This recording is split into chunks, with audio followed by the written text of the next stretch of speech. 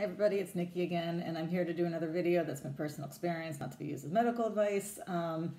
Taking kind of a little break from the 670G for a little bit, and currently back on MDI, using my Dexcom. I got a Dexcom a couple days ago, and then awaiting the T-Slim. So moving throughout, I was recently on the Omnipod, which I absolutely loved, and I would have stayed with, except for I had an opportunity to try the T-Slim because of the end of the year pump upgrade program. So I said, why not? That's what I'm doing. Anyway, so I wanted to tell you guys a little bit about Dexcom, about what I've seen so far. I'm on my 4th day. And the other day I did try to make a video kind of capturing the first, the setup and the first insertion and everything else. It was really easy. I mean, it came out charged. All I had to do basically was input date and stuff like that and go through some settings. The video was absolutely terrible, and I don't think I can post it. But it was less than 4 minutes to get the whole thing set up. And very clear and organized and, easy to follow kind of instructions and everything. Also an excellent video that they offer. So you didn't really need my video. Anyway, so I wanted to show that, and I didn't get a chance to show that. So I figured at least I'll go on and tell you guys a little bit about the accuracy, because that's kind of what I do anyway.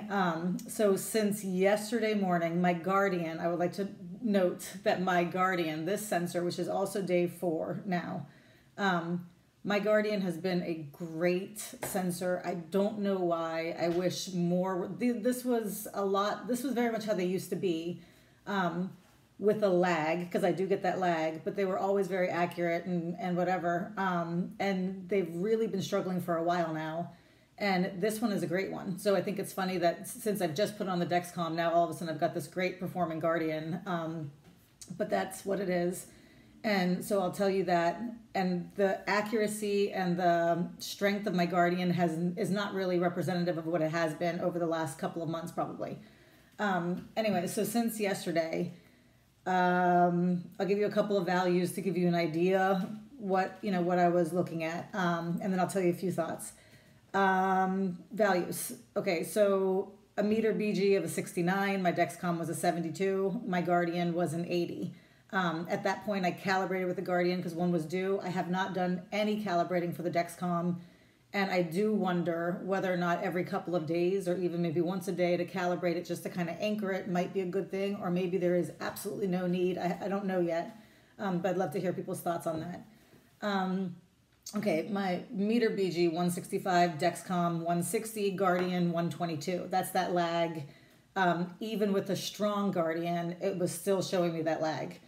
Meter BG 158, Dexcom 155, Guardian 145. Here's one BG 128, Guardian 131, Dexcom 136. So there's my Guardian actually coming in closer.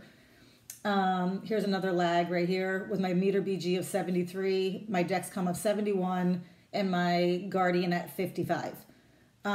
It's just interesting because even with a strong Guardian, I do still have that lag. That is my biggest problem with the Medtronic sensors, is that it's a very slow lag. And this sensor is a great performing sensor, and it's really kind of subdued, the lag effect, but I can still see it. So those are some values. That's what it looked like most of yesterday. My Dexcom was stronger and faster to keep up with a fast, rapidly changing blood sugar. And this was up against a good, strong Guardian who was also doing okay. Like my Guardian was doing okay. It was just a little bit slower than the Dexcom, and that's not really the kind of Guardians I've been having for a couple of months now, if not longer. My Libre, I'm also testing my Libre, and it was very interesting because I had it out yesterday for a 12-hour warm-up, so I was using my Spike and Mio so that I could still get a value, and they were looking pretty good. That was a surprise, but they were looking pretty good.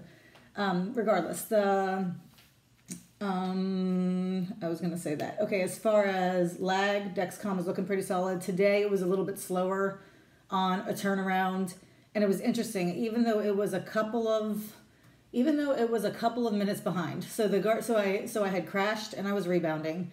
And let's say my blood sugar was actually an 85 at this point, whereas my Guardian was reading, let's say, a 70, and my Libre, my Dexcom was still reading about a 58 or something. So I was a little bit surprised because there's that lag again. And I was thinking, wow, that's really laggy compared to my Guardian. So that was kind of an interesting thing. But within 2 minutes, it jumped all the way up and caught up with my BG. And that was a surprise because the Guardian doesn't typically do that. It seems to make smaller jumps. So I was surprised to see it be able to catch up in one, in one change, in one, whatever it is, one new value, because my Guardian in general doesn't do that. It makes smaller jumps. And that made me think today, had I calibrated, or if I, will that change, whether or not it lags? My guess is no. My guess is going to lag because that's what they do. All right, so that's basically the value so far. It's really been very accurate, very good. I'm really pleased with it. Some thoughts are, as of yesterday, so it's day 3, first thought is no calibrations. That's really very nice for people who are using the Guardians right now and struggling with those calibrations. And I've been using the Libre for a while, so I've gotten used to having something that you don't have to calibrate. It's just a pleasant thing to have this thing running and accurate and trustworthy, and not have to be constantly, calibrating and making up numbers if that's what you do. Accuracy, I think accuracy is very good. Lag, of course there's a lag, or at least there is for me, but there's a quick recovery from the lag. And for me, one negative thing is that my reader has to stay, everybody's reader has to stay close to you. And it seems to drop your signal pretty quickly if you get outside that range. Whereas like my Guardian, I also have to keep my pump near me, but it doesn't seem to be quite as quick. So this one drops the signal. If I'm on the other side of the house, this one will drop my signal, and it will give me the message when I come back that it can take up to 30 minutes to retrieve the signal again. In reality, sometimes it's been 30 seconds, sometimes it's been a minute and a half, but it's never been anything longer than 2 minutes. And that's okay. So even if I do go away, I know it's going to be quick to pick it back up when I come back. So I'm losing the signal about 3 or 4 times a day right now. Part of that's habit. I'm just going to have to get used to carrying it with me. And that's different from the Libre because the Libre never loses a signal. So it's new habits. Okay, the setup was really easy. And when I added a follower, which was my mom, to my phone, I noticed that on my Apple Watch, I already have the Dexcom stuff up there. So I have no idea how that happened, but it's like magic because my mom has been working really hard at, connecting all these things, and that one was just there. So that's been very nice. All in all, it seems like an easy, user-friendly thing to do to set up the followers and to set up the, so that you can see it on your phone and everything else. I love the volume of the tone and the alerts.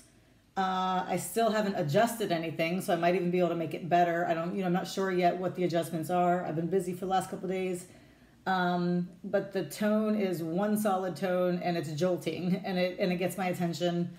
And I really do have a problem with kind of,